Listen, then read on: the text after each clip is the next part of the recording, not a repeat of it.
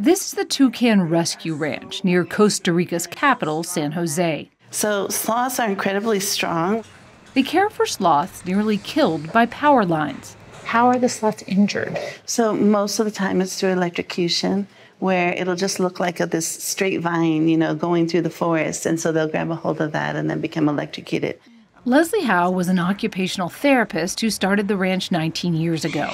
Now she has a team of 6 veterinarians to treat the electrical burns. Millions of years of evolution could not prepare the sloths for human sprawl. But the vets told us they believe the sloth's slow metabolism somehow allows them to recover from injuries that might kill other creatures.